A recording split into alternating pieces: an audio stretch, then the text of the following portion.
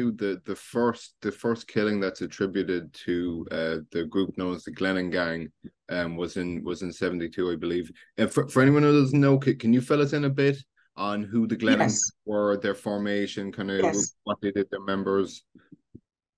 Yeah. Well, first of all, it's a misnomer. The way that you think of a name for something or someone and it sticks, or even though it's not particularly accurate. And the Glenanne Gang gets its name from a little village in South Armagh called Glenanne, where some of the gang members were based. But it is a misnomer because other members of the gang came from counties Tyrone, and down. It's not, and their operations went as far south as Dublin and as far north as Pomeroy in County Tyrone. So first of all, it's a useful shorthand to call them the Glenanne Gang. But first of all, the Glenanne bit isn't very really accurate, although it was one area of their activities. And secondly, the word gang isn't really accurate either, because they were not so much a gang of a consolidated gang of a limited number of people all working together. It was more disparate than that. It was permutations of the same people. There were links between all of the people, but they didn't operate as a cohesive gang. They shared weapons, they shared intelligence, they shared direction. But they weren't. It would be wrong to think of them as a gang in the way of a street gang in New York, for example. They wouldn't necessarily even have known each other. They may have known of each other, but they operated in various spheres of influence, as north as Tyrone and as far south as South Armagh. North Armagh, the Portadown area, was another particular area of influence, and also a part of Dungannon called Moygashel was another area they were very active in. But for shorthand, yes, we call them the Glenanne Gang.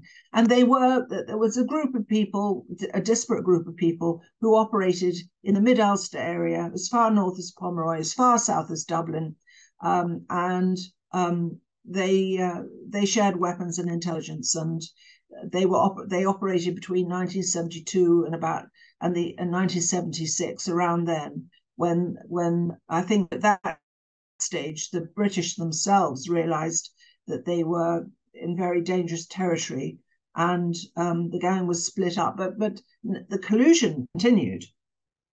Collusion continued right the way through the conflict, right up until the very end. It changed its nature.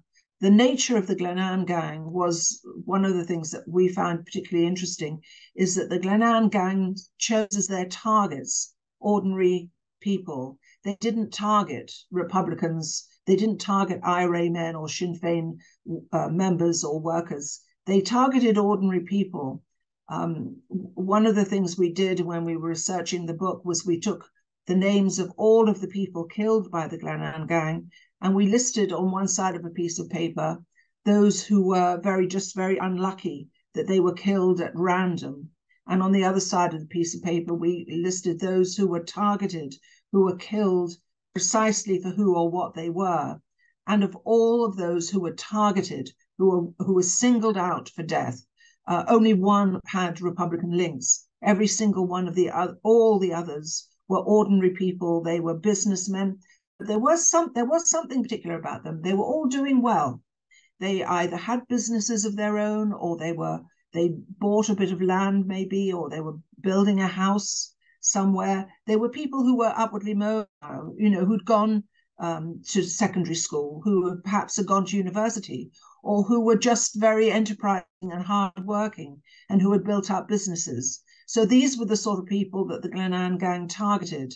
It was particularly pernicious because we believe that the intention was to terrorize an entire community, all those people in the nationalist Catholic community who were demanding equality, demanding civil rights, demanding their national rights, indeed, and demanding their economic rights as well, and who were doing well and who were upwardly mobile and had their own businesses, were building their own houses maybe. Those were the people that the Glenanne Gang targeted in order to terrorize everyone else who fell into that category in the community. And it kind of fits in with, there's a strategist that most, if not all of your listeners may not be aware of, called Sir Frank Kitson, who was a military strategist, a counterinsurgency strategist, who's written a series of books. And he had many theories, one of them being that the law should be used in the counterterrorism context as just another way of disposing of unwanted members of the public. And that's a direct quote from his book. But he also believed that if you couldn't, he was, on behalf of the British, he was saying, if you can't catch the fish that you want to catch by rod or net, then another way of doing it is to pollute the water, to poison the water. And we think that his counterinsurgency strategy was that, and he's written about it, that if you can't catch the people you want to catch by rod or net, then you poison the water. And that is the context that we see the Glenanne Gang's targeting of victims being, that they were poisoning the water. They were terrorizing an entire community into reducing their demands for national rights, civil rights, for economic rights, by terrorizing them. If you lift your head too high over the parapet, we are going to get you. It was as brutal as that. There were a few kind of more well-known members of the gang, but one who was actually an RUC officer and who ended up providing a lot of the evidence that kind of broke the case, I think, was a man named John Weir. Can you tell us a little bit, John Weir? John Weir was a Protestant from south of the border who joined the RUC and became a member of its special patrol group, which was an elite outfit within the RUC. He was involved in at least 2 murders that we know of. One of which he was convicted for. But I think when he went to jail, I think he began to feel that he was a scapegoat for. He was being used as a scapegoat for others within the same force as he was, and he began to talk, and he gave interviews to people, and he made claims. And he wrote an affidavit in 1999, which he stands by. And he was one of the sources for the book and the film of the book, which was called Unquiet Graves, which can still be watched online via Journeyman Pictures, if anyone's interested. And he's still alive, and he's living in South Africa. And he was a member of the Glenanne Gang and has spoken openly about it. And he says that collusion is much more widespread than heretofore thought.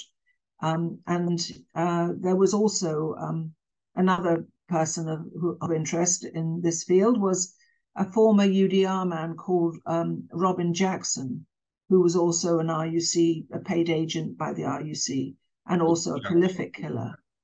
The Jackal, known as the Jackal, yes. He's now passed to his reward. I leave you to imagine what reward that might be in the next life. But he was a particularly prolific killer, and he was being paid by the RUC, and he was singling out people to murder for years and years and years, and lived what we call over here a charmed life. You know, that he was involved in many things, but somehow seemed to evade detection for much of his career as a paramilitary. And most people over here have never even heard the name Robin Jackson. And most people probably over there in America haven't either. But he's dead now. But he was a prolific killer, and he was being paid by the police.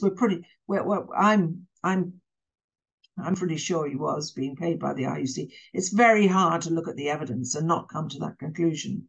But that would still be disputed by many people. But as far as we're concerned, having seen the evidence and read the evidence in black and white. And the reason that we have the evidence, I should say, because collusion is unique in crime, because there's no such crime as collusion on the statute book. It's very hard to prove collusion because of its essence. It's hidden, it's covered. It's something that isn't written down. You know, you don't write down that you're going to no loyalist or policeman would write down on a piece of paper